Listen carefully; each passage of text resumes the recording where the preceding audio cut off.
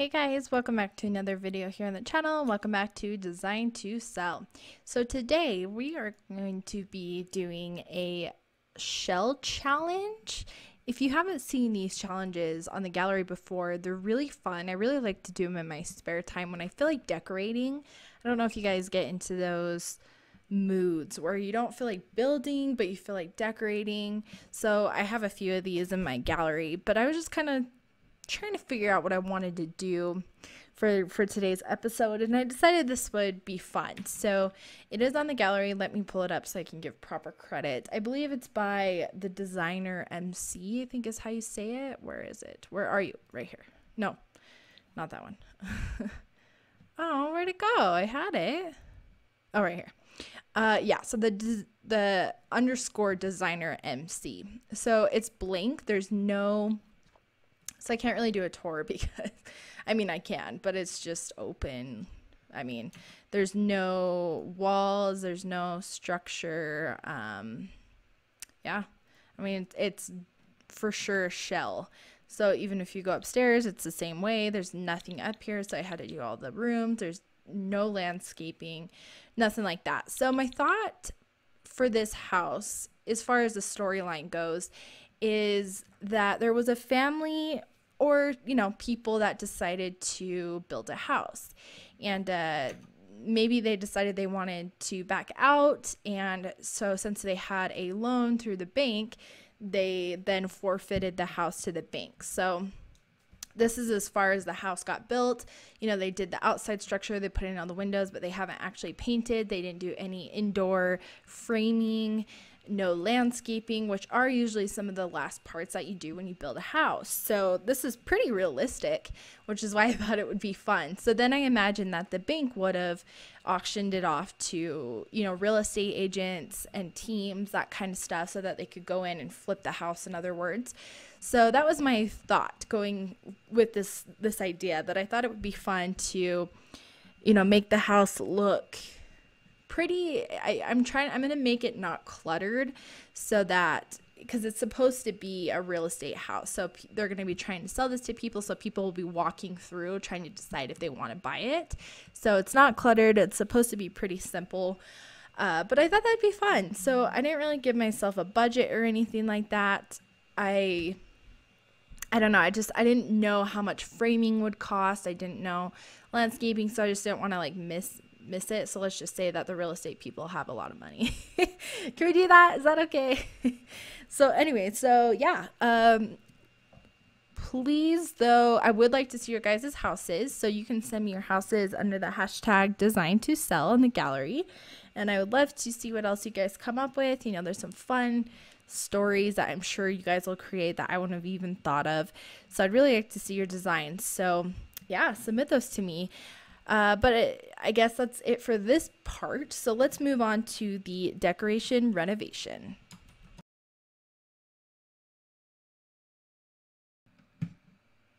Alrighty guys, so we are back into the decoration renovation of this house. I actually really like this house. I think it's really cutesy. It's little in a good way. It might be a little too small for me. I would have preferred the kids' bedrooms to be a little bit bigger than this. The downstairs, though, I think is a perfect size.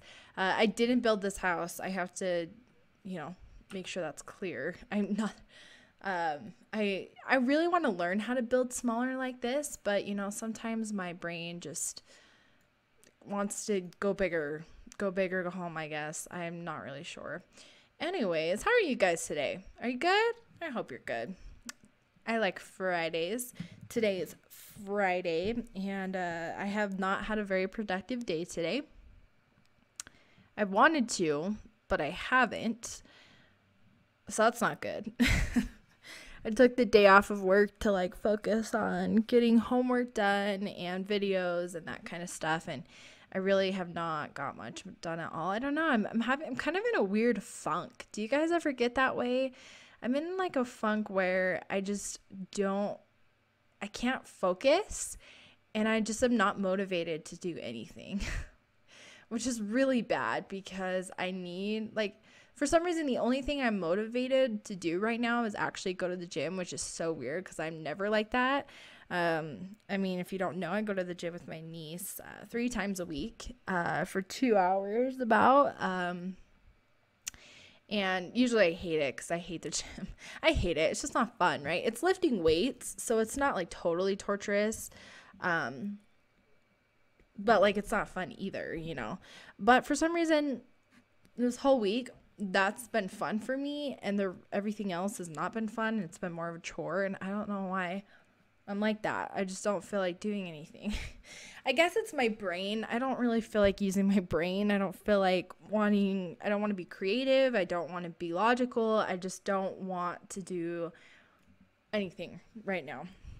I don't know what to do. Does that mean I need like a couple of days off of actually not doing anything?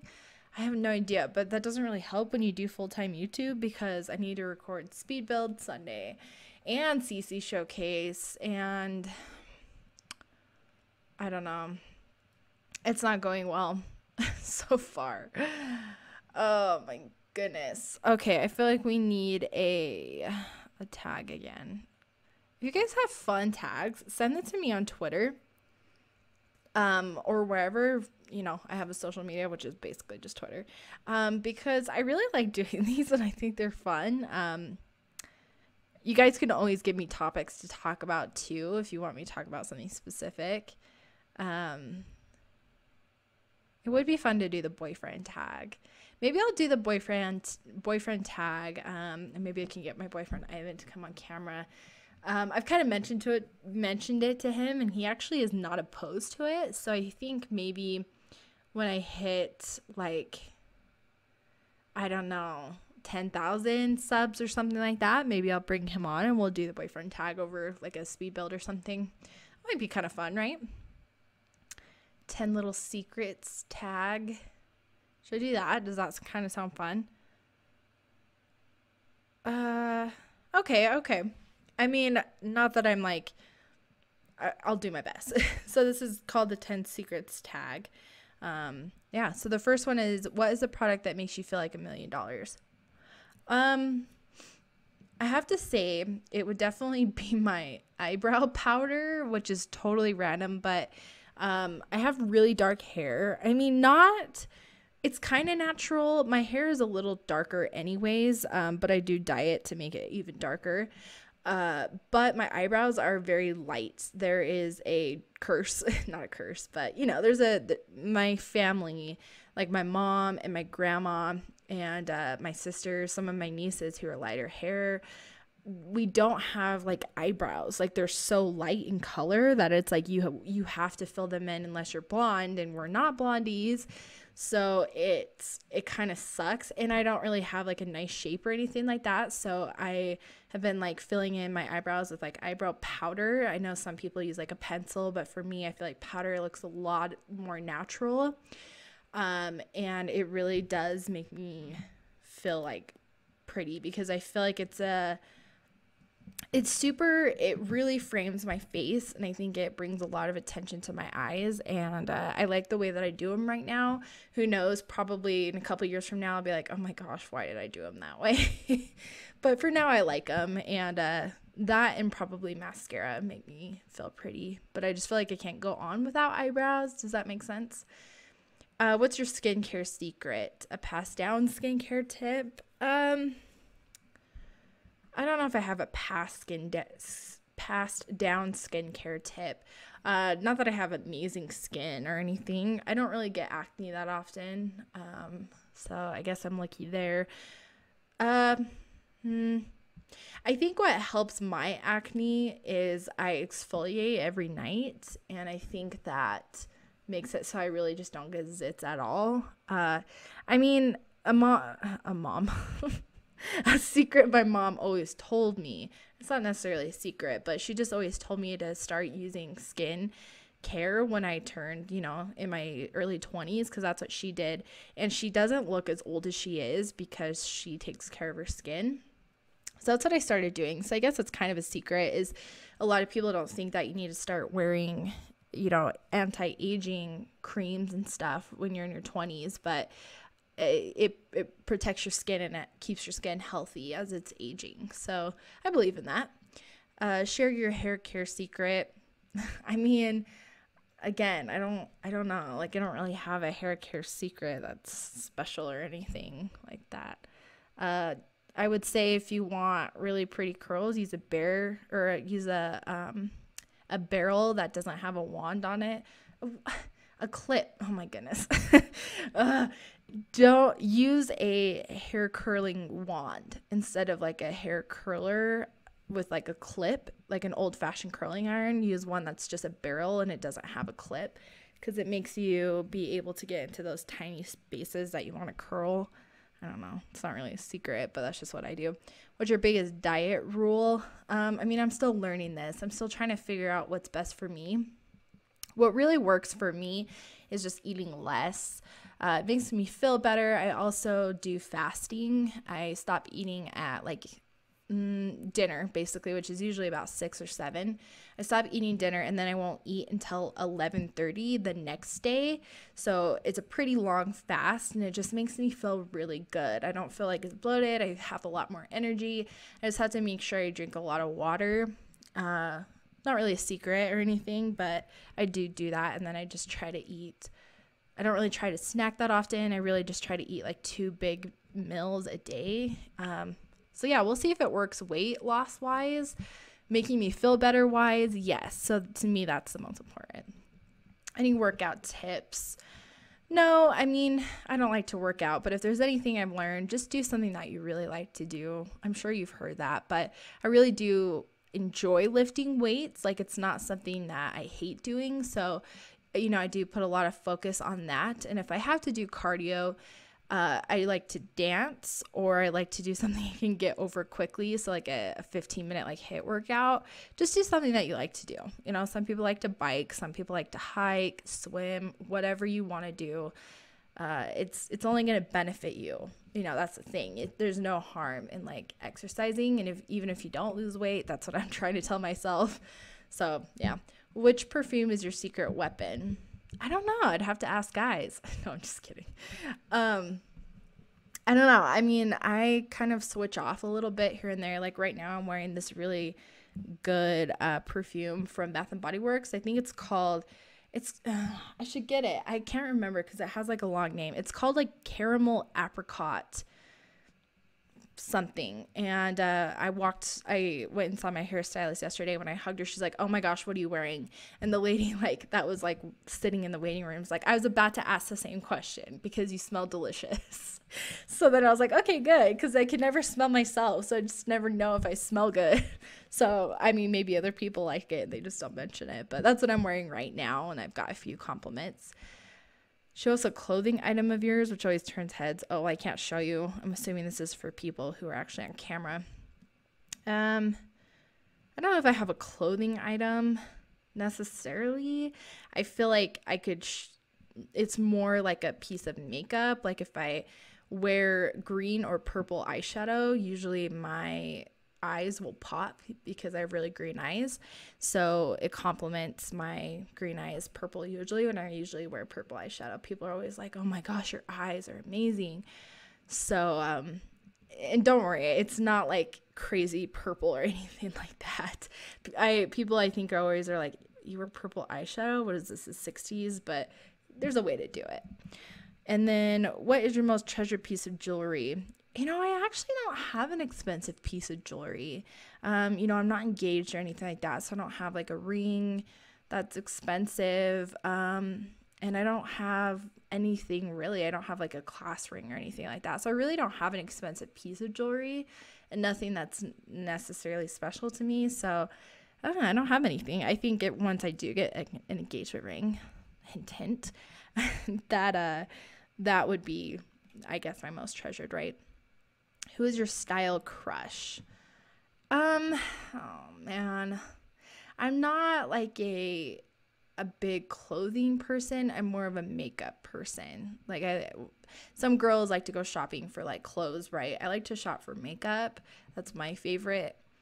So I guess if you want to go, who's like your makeup crush? I don't know. I just don't really have anyone. I mean, I admire people and their own like styles, and there's some really, cool, pretty girls out there, but I don't know. There's no one I like get inspiration from. I just kind of do what I want. So I don't know. I don't have really an answer for that. Sorry. I guess if you want to say who's your celebrity crush, definitely Rachel McAdams. If you know who she is, she was in The Notebook. She was in Mean Girls. She was Regina. She is in basically a lot of love movies by Nicholas Sparks. She was in like Time Traveler's Wife. She was in The Vow. Yeah, her. I just think she's absolutely stunning. She's just super classy. She reminds me of like a 1940s just beautiful model or something. She's just absolutely gorgeous. And I just think I don't know, she's just so pretty.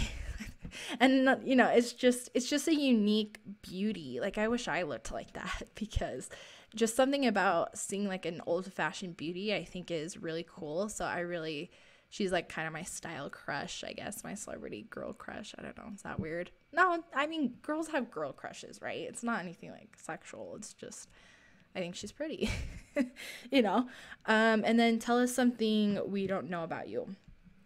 So something weird about me is I actually had tongue surgery when I was in high school. What that means is my tongue was really short that I could barely stick it out. And my boyfriend actually noticed this when we were in 8th grade. We were at like an amusement park, and I was like licking ice cream, and he's like, "Why is your tongue like that?" And I'm like, "What do you mean?" And he's like, "Can't you stick it out further?" And I couldn't. And I guess I just never knew that was, and there was anything wrong with me. And I mean, I could have gone without it being like fixed, but the issue was I really wanted to learn Spanish, and you have to be able to roll your R's, and you have to be able to move your tongue. My tongue wasn't really long enough to even move. So my dentist actually was able to perform the surgery, and basically what he did is if you feel underneath your tongue, you have that like little piece of skin that connects your tongue to your mouth, right? So he cut that and like stretched it, and then like stitched it. Yes, it was as painful as it sounds. It was really, really painful, way worse than having my wisdom teeth out. I mean, I've never had any body major surgeries, so I'm not going to say it's like the most painful thing, but it was definitely more painful than having my wisdom teeth out, because you can barely just move your mouth, like, you know what I mean? And then what would also happen is I would get like boils under my tongue, which I know that's gross, but from like the saliva buildup and stuff, and I'd have to go and get them popped. And oh my gosh, it's just such a delicate thing in your body that it hurts so bad. But I mean, it worked. I can stick out my tongue now. I'm still trying to learn how to roll my R's, but I could never like move my tongue. I could never like do things with it. My mom said that they usually check that when you're born, and it's something they can fix when you're born, but they must have forgot about me or something. So anyways, that's probably a weird thing that, I mean, you would never know. It's not a visual thing. And it was fixed, but it's kind of weird. So there's my little secrets. It's whatever. I don't have a lot of secrets or anything. It would actually be fun to hear kind of who people's celebrity crushes are, because Rachel McAdams is my girl celebrity crush, but I'm actually really picky when it comes to guys. A lot of people are like, oh, Channing Tatum or Ryan Gosling, or I don't know who else is hot, like Justin Timberlake, I guess. I don't know. And like, they're fine. Actually, I think, and please don't kill me, but Channing Tatum is not cute at all. He's not. I don't get it.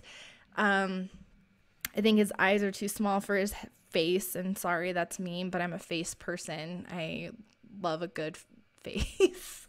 Does that sound weird? I just like faces, and I pay attention to faces, and to me that's what you're gonna see all the time, because then my friends will be like, but he has a nice body, and I'm like, yeah, but like, you don't see that all the time. You have to stare at his face. So if you don't like his face, it's not gonna help, is it? So I don't think he's cute, sorry. But actually, I mean, and this is just my preference. I really just like different nationalities. I really like, Spanish men, or even like, I I mean, I don't know. All kinds of men, sure. But I'm really attracted to like Spanish men in particular. I don't know why. I just like the really dark eyes. They kind of draw me in. So I don't know. There's not a celebrity that I'm like really that into. Michael Bublé is definitely my big celebrity crush, but he's definitely attractive, but I don't think he's actually like hot, if that makes sense. Like he does. I don't know. I'm picky. I can't decide. There's just nobody who I'm just like, damn. You know what I mean? You know what I mean? I don't know. I don't know. I would love to hear who else, like, who do you guys think is hot? Like, what guy in Hollywood do you think is hot? Because everybody thinks I'm crazy. I just can't believe I'm that picky, I guess. I don't know. I'm just super picky. I mean, and there's no other really girls I think are that pretty too. I just really like Rachel McAdams. I don't know. I'm trying to think. I mean, there's definitely some guys I can name off that I think are attractive, but can I say they're actually like, would I put a poster of them on my wall, in other words?